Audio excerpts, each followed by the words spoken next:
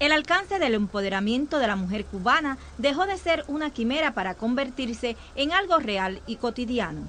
Un ejemplo de ello es Vilmaris Miranda Osoria, la cual se desempeña en un oficio no tradicional. A mí me gusta ser chofer en primera porque en mi casa había un carro y yo siempre me incliné por manejar. Mi mamá no quería. Entonces mi mamá me regañaba y mi papá decía, oye, déjala que maneje, que aprenda, porque si no aprende, ella entonces no va a llegar a ser nadie, porque ella tiene que hacer lo que a ella le guste, lo que le pida su corazón. Es lo que en sí yo quería desarrollar ese trabajo como chofer. Además me siento en ese trabajo, siento que ando de paseo siempre. En el municipio santiaguero de Contramaestre, ella es símbolo de la prestación de servicios de transportación de pasajeros, va y viene por las carreteras, contribuyendo con su esfuerzo a resolver problemas que aquejan a la población.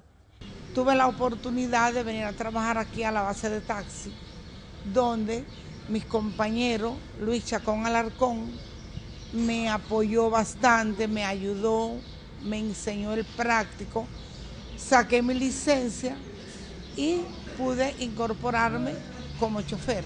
Vilmaris considera que uno de los momentos de mayor satisfacción en su vida laboral es cuando recoge a pacientes que reciben la hemodiálisis desde diferentes centros hospitalarios. Es el trabajo con la hemodiálisis, que ese es el más delicado que tenemos, que empezamos a trabajar muchas veces a las 12 del día y a las 3 de la mañana no hemos terminado, porque se ponen mal, es un trabajo delicadito, porque a veces ellos se ponen muy mal, tenemos que esperarlo, pero bueno, al final, al realizar ese trabajo y saber que el servicio que prestamos es importante para la salud del pueblo y para la sociedad, pues nos sentimos bien y lo hacemos. A sus 63 años, la China, como cariñosamente la llaman, considera que no debe ser la única mujer de la provincia santiaguera que realice este tipo de labor. Por ello, exhorta a otras féminas a seguir su ejemplo, lo que asegura la continuidad a un oficio no tradicional, pero no imposible.